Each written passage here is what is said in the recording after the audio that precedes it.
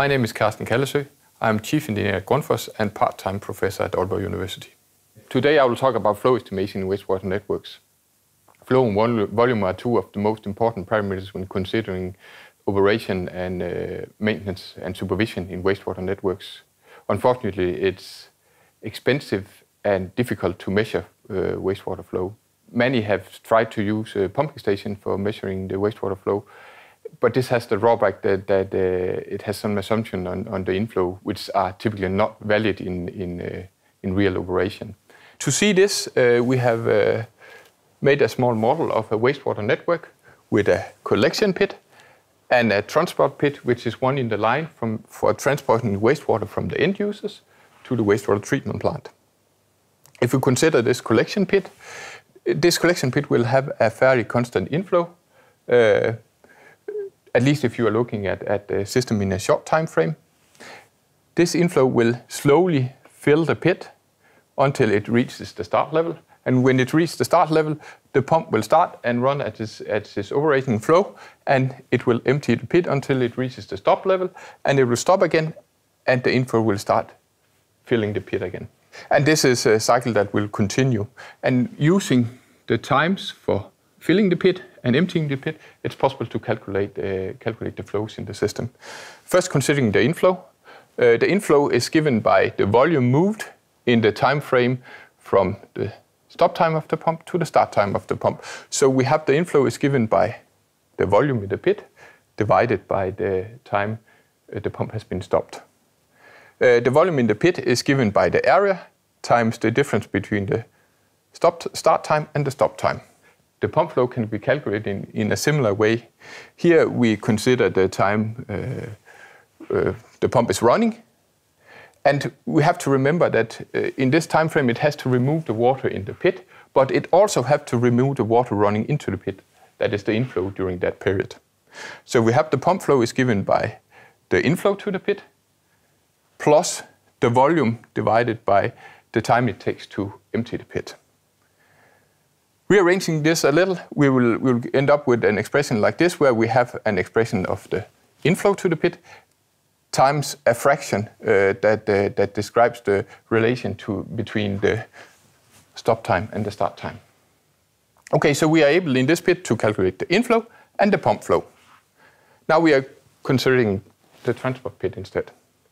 The inflow to the transport pit typically has a small base flow because it's collecting some water from end users also.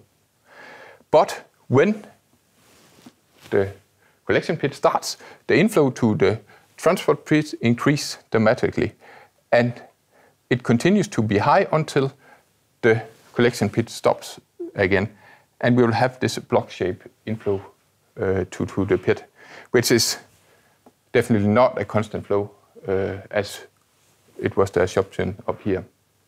Beside that, we can even see that the average inflow during the stop time is very much lower than the average inflow during runtime. And this shows that the pump flow is wrongly estimated in this case. We have solved this problem with a variable inflow by using a model-based flow estimation approach in the dedicated controller from Grundfos.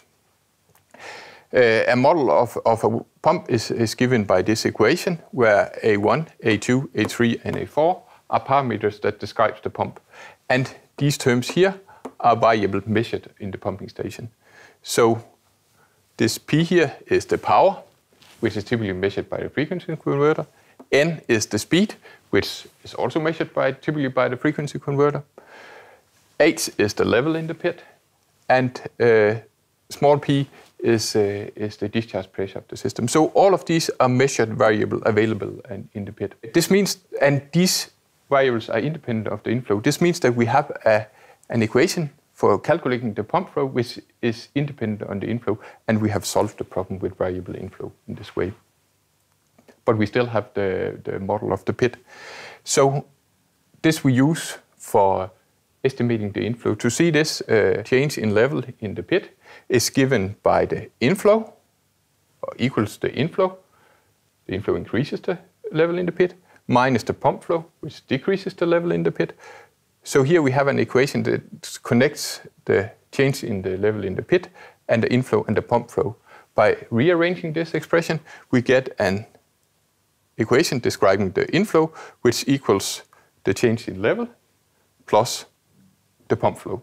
So with our approach, we have an estimate not only on the pump flow, but also on the inflow to the pit. The only drawback with this solution is that we are dependent on the parameters of the pump, which is the pump model. And these are typically available from the pump manufacturers, but this is wastewater, and wastewater pumps are affected by wear and tear in a fairly short time frame.